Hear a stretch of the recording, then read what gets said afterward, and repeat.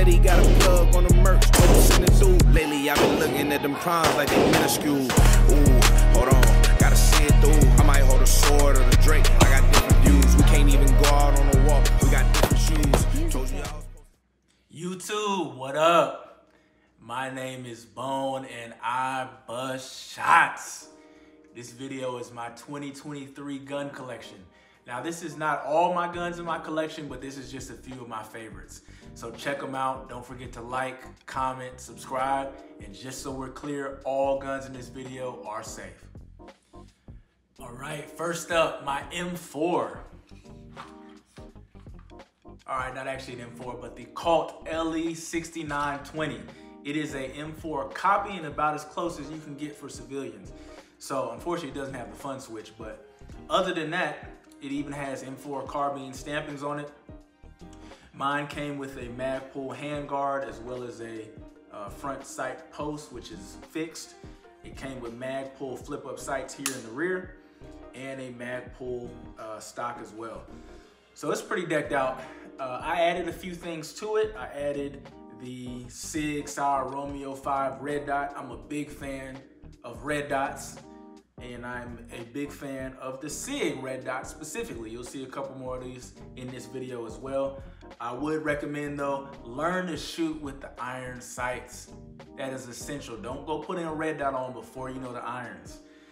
So last but not least, we have a streamlight flashlight and a laser combo as well. What we have next, my James Bond gun. This is the PPKS. It is clear. This is my James Bond gun. Now, a lot of people don't know James Bond actually carried the PPK. The difference between this is this takes the larger frame of the Walther PP and smashes it together with the smaller slide of the PPK, and you get the PPKS. So this gun is timeless. It's stainless steel. It's a beautiful looking gun. I essentially have left it alone, other than I took the stock black grips off and put the wooden grips on. It just makes it look that much better. But this is definitely a prize in my collection. Not fun to shoot though, I will admit. This beaver tail right here is not fun to shoot with this 380, but it is one of my prize collections. All right, let's get the party started. Next up, Kel-Tec KSG. This is clear as well.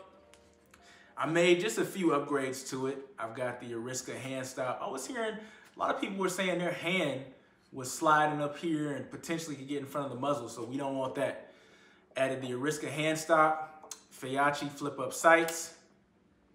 These are pretty cheap, but they get the job done. And the Kel-Tec, it's not actually from Kel-Tec, but this is a recoil pad. If you want to know the kind, just comment below. I'll look it up and I'll tell you specifically. But this is a great gun. It holds 7 in each tube. So there's 2 tubes in this gun. Each holds 7.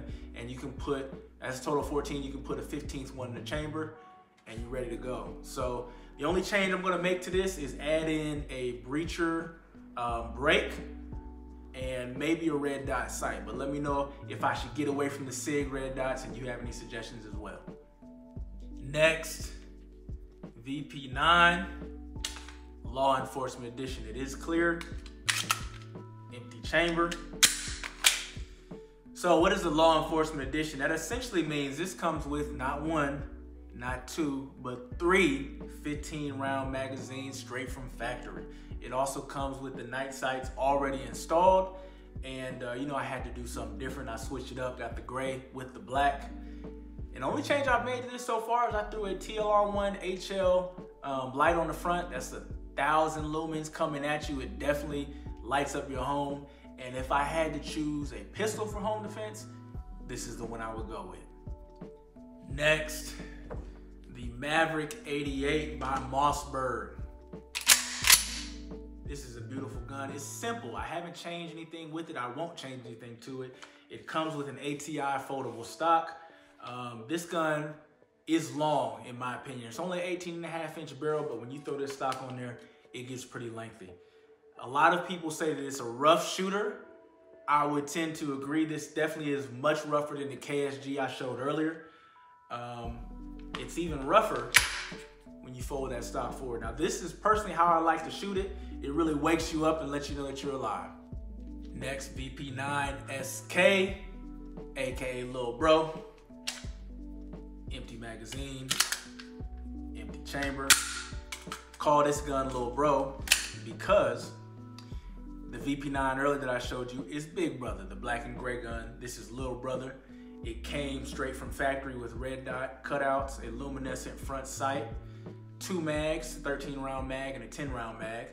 The only addition I did to this was I threw an Olight PL Mini Valkyrie on there and I Cerakoted the barrel to make it gold. Now, if you know me, black and gold are 2 of my favorite colors. If you know, you know. Moving on. Springfield M1A Tanker Edition. This is the Tanker Edition. It has a 16-inch barrel as opposed to some of the longer barrels. A lot of people like those longer barrels for their 308s just for the ballistics. Personally though, I think the shorter barrel looks better, keeps the rifle more compact, and it still does a good job handling that 308 round. Show you that this is clear. Got an empty magazine, clear chamber. And I saw this gun down in Houston. I just had to have it. I wanted something with wood to my collection that was powerful, still looked cool, and I had to have it. I had to have it. I bought it. It's been a piece of my collection ever since, and I love it. It's a powerful gun, relatively short for a 308, but it definitely gets the job done. Next is my baby, my Ruger LCP Custom 380. It is clear, empty chamber. This gun, what can I say? This is my hand, this is the gun. Very small, shoots at 380. It definitely likes to bounce around a lot, I'm not gonna lie. The recoil can get up there. But with that being said, you know, I love to just throw this in the holster, throw it in some basketball shorts, some joggers on my way to the gym, the gas station, whatever it may be. And so this is a cool little gun. Some people carry it as a backup gun. If you carry 2, let me know in the comments below. This will make an excellent backup gun. What we got next? PSA AKP. PSA is Palmetto State Armory. I love, love, love their mission, arming America with affordable firearms like this. This is a great gun. My first AK comes with a foldable brace. You can do that. Shortens the package overall. And you can still shoot this gun in the folded position. That's great. Take that out. Now the only additions, this was a Magpul addition, so it pretty much had everything I needed.